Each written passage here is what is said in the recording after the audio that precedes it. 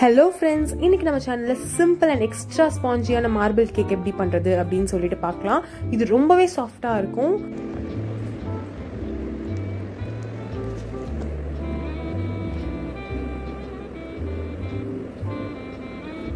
So இது வீட்ல இருக்க பொருள் வச்சே பண்ணலாம். வாங்க எப்படி பண்றது அப்படினு பார்க்கலாம். மிக்ஸி எடுத்துக்கோங்க. அதுல ஒரு கிளாஸ் பால் ஊத்திக்கோங்க.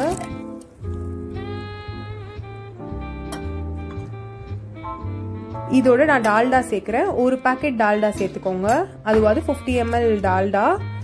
அப்படி டால்டா இல்ல அப்படின்னா ஆயில் ½ கிளாஸ் சேர்த்துக்கோங்க. எந்த கிளாஸ்ல மில்க் மெஷர் பண்றீங்களோ அந்த கிளாஸ்லயே ஆயில் ஆட் பண்ணிக்கோங்க. அண்ட் இதோட பவுடர்ட் சுகர் 1½ கப் ஆட் பண்றேன்.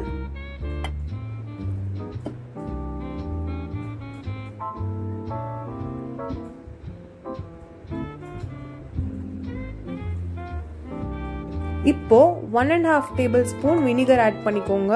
வினிகர் இல்ல அப்படின்னா லெமன் கூட நீங்க புழிஞ்சு விட்டுக்கலாம். இப்போ மிக்ஸில வச்சு நல்லா ஒரு அடி அடிச்சிருங்க. நல்லா எல்லாமே பிளெண்ட் ஆயிரட்டும். இப்போ ஒரு பவுல்ல இந்த பிளெண்ட் பண்ண மிக்சரை ஆட் பண்ணிக்கோங்க.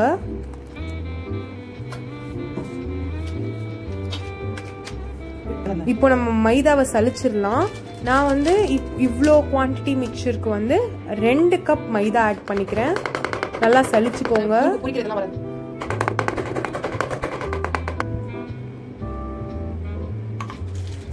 இந்த சலிச்சு இதை நல்லா மிக்ஸ் பண்ண ஆரம்பிச்சிருங்க. மிக்ஸ் பண்ணி வச்சிருக்கேன் பாருங்க, கன்சிஸ்டன்சி இப்படி இருக்கணும். இப்ப இதோட பேக்கிங் பவுடர் ஆட் பண்றேன். அண்ட் கொஞ்சம் பேக்கிங் சோடாவும் ஆட் பண்ணி நல்லா மிக்ஸ் பண்ணி வைக்கிறேன். இங்க பாருங்க எவ்வளோ ஒரு நல்ல கன்சிஸ்டன்சில இருக்கு அப்படின்னு. இப்போ நான் மார்பிள் கேக் பண்ண போறதுனால இதை 3 போர்ஷனா பிரிச்சுக்கிறேன். 3 ஃபிளேவர்ஸ் ஆட் பண்ண போறேன். ஸோ 3 போர்ஷனா பிரிச்சுக்கிறேன். ஒரு போர்ஷன்ல சாக்லேட் ஃபிளேவர் ஆட் பண்றேன். அண்ட் இன்னொரு போர்ஷன்ல ரோஸ் எசன்ஸ் ஆட் பண்றேன். இந்த 3 ஃபிளேவருமே கம்பைன் பண்ணி எனக்கு ஒரு நல்ல ஸ்பாஞ்சி கேக் கிடைச்சது. ஸோ கண்டிப்பா இதை ட்ரை பண்ணி பாருங்க. அண்ட் இந்த ஃபிளேவர் தான் நீங்க ஆட் பண்ணணும் கிடையாது, உங்களுக்கு ப்ரிஃபர்ட் ஃபிளேவர் ஆட் பண்ணலாம். தேர்ட் இதுல வெனிலா சேர்த்திருக்கேன். ஸோ இப்போ ஒரு பவுல கிரீஸ் பண்ணிக்கோங்க. கிரீஸ் பண்ண பிறகு பட்டர் பேப்பர் வச்சிருங்க.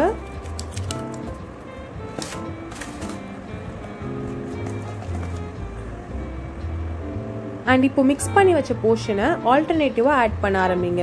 நான் இதை எப்படி ஆட் பண்ண போறேன் அப்படின்னா, ஒரு இதுல சாக்லேட், தென் வெனிலா, தென் ரோஸ், தென் வெனிலா, தென் சாக்லேட் அந்த மாதிரி ஆட் பண்ணிருக்கேன். ஏன் அப்படின்னா அந்த கலர் காம்பினேஷன் கரெக்டா இருக்கும் அப்படின்னு சொல்லிட்டு இந்த மாதிரி ஆல்டர்னேட்டிவ்ல ஆட் பண்ணிருக்கேன்.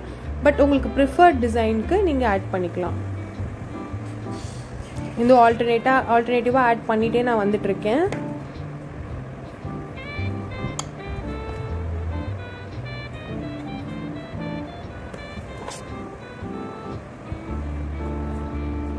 இந்த ஃபுல் பேட்டரியும் ஆட் பண்ணி முடிச்சிட்டேன். இப்போ இதில் நம்ம டிசைன் பண்ணலாம். ஒரு நைஃப் எடுத்துட்டு உங்களுக்கு எந்த மாதிரி டிசைன் பண்ணுவோம். நான் இப்போ ஒரு கார்னர்டு ஃப்ளாரல் கேக் மாதிரி பண்ணியிருக்கேன். ஸோ நீங்கள் என்ன மாதிரி டிசைன் எக்ஸ்பெக்ட் பண்ணுறீங்களோ அதுக்கேற்ற மாதிரி நீங்கள் நைஃப் வச்சு ஸ்ட்ரோக்ஸ் பண்ணிக்கலாம்.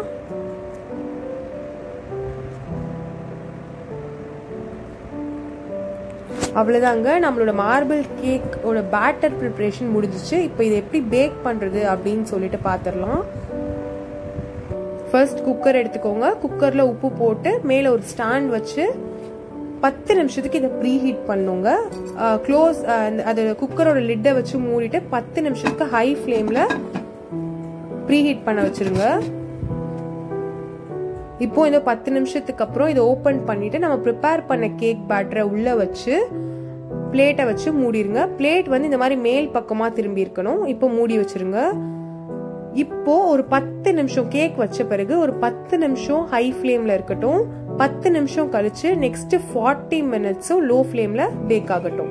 அவ்வளவுதாங்க. இப்போ இதை ஓபன் பண்ணி பார்த்துடலாம். பாருங்க எவ்வளோ ஒரு ஸ்பாஞ்சி, அந்த டெக்ஸ்டரை பாருங்க. நம்ம கடையில் எப்படி அந்த பபிள்ஸ் மாதிரி வருமோ அதே மாதிரி டெக்ஸ்டர்ல வந்திருக்கு. ரொம்பவே சிம்பிளான ஒரு ரெசிபி. நம்ம வீட்டில் இருக்க இன்கிரீடியன்ஸ் மட்டும் தான் யூஸ் பண்ணியிருந்தோம். ஆனால் பாருங்க எவ்வளோ நல்லா ஸ்பாஞ்சியா இருக்கு அப்படின்னு. சரி, இதை எப்படி ரிமூவ் பண்றது அப்படின்னு பார்க்கலாம். இதை நல்லா கூலாக விட்டுருங்க. சுத்தமாக சூடு இருக்கக்கூடாது. நல்லா கூல் ஆன பிறகு கத்தி வச்சு சைடில் நல்லா ஓப்பன் பண்ணி விடுங்க. இந்த மாதிரி குத்தி விட்டுக்கிட்டீங்க அப்படின்னா அது ரிலீஸ் ஆயிரும். இப்போ ஒரு பிளேட்டை வச்சு அது நல்லா இப்படி தலைகீழாக திருப்பிடுங்க. பாருங்க எவ்வளோ குயிக்காக வெளியில் வந்துடுச்சு அப்படின்னு சொல்லிட்டு, எதுலேயுமே ஸ்டிக் ஆகாது. இப்படி திருப்பிடுங்க. அவ்வளோதாங்க, நம்மளோட கேக் ரெடி ஆகிடுச்சு. ரொம்பவே ஸ்பாஞ்சியாக வந்திருக்கு அண்ட் டேஸ்ட்டும் ரியலாகவே அந்த 3 ஃப்ளேவரும் சேர்த்து ரொம்பவே யம்மியாக இருக்குது.